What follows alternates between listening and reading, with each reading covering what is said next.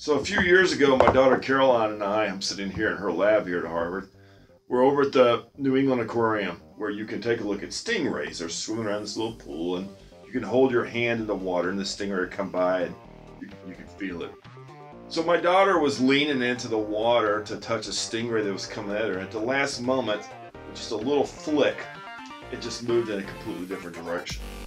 So what we decided to do was to reverse engineer the stingray, to do a complete breakdown with our marine biomechanician collaborators of the muscle and how it's built inside the stingray, and to build our own version of the stingray, and to test our tissue engineering by looking at the hydrodynamics of how our stingray swam versus real stingrays. And we needed to activate the stingray, so we talked to our friends in optogenetics and we turned a rat into a stingray, including a little pinch of breast implant and a pinch of gold. So I hope you enjoy hearing about this story.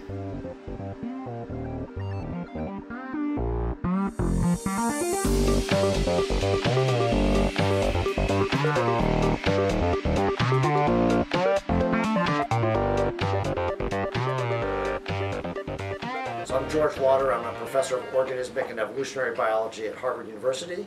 In the last 10 years or so, we've been in part working on stingrays. They're quite a different platform for aquatic locomotion. They've got flattened bodies and they're just a different style of movement than a shark or a typical fish like a trout. And that's very different than most fish that swim by beating their tails back and forth. Well, Sungjin approached us some time ago now with a plan that he was working on to build a little tissue-engineered robotic ray. And the question is how well that would approximate a real stingray or a real skate. Those are two very closely related species. How well his design would approximate the motion and biomechanics of live stingrays. And so it seemed like a very natural collaboration to combine his tissue engineering approach to building a tissue-based robotic system to compare that to live animals.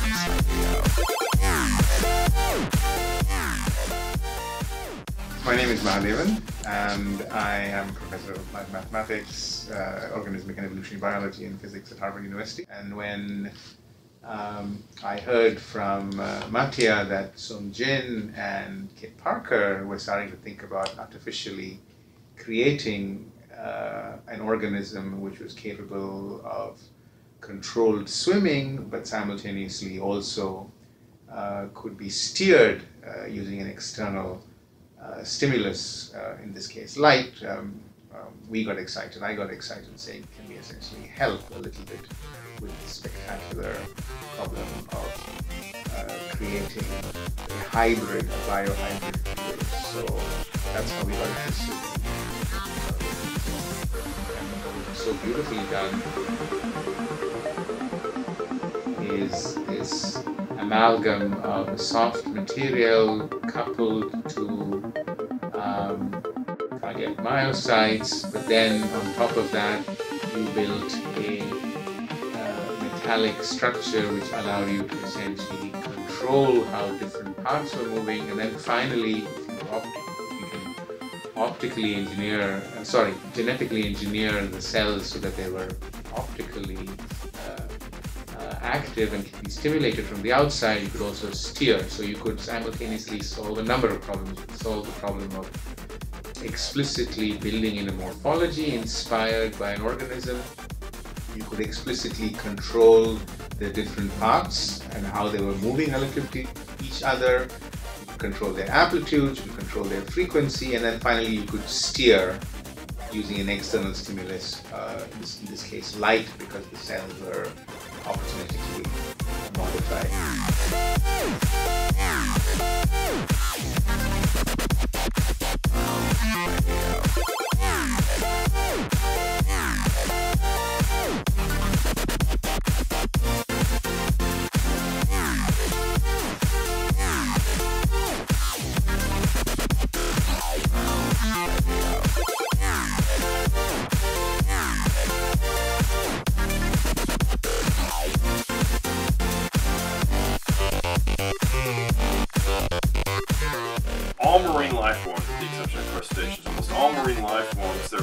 temperature is designed to move fluid through their body or to move their body through fluid.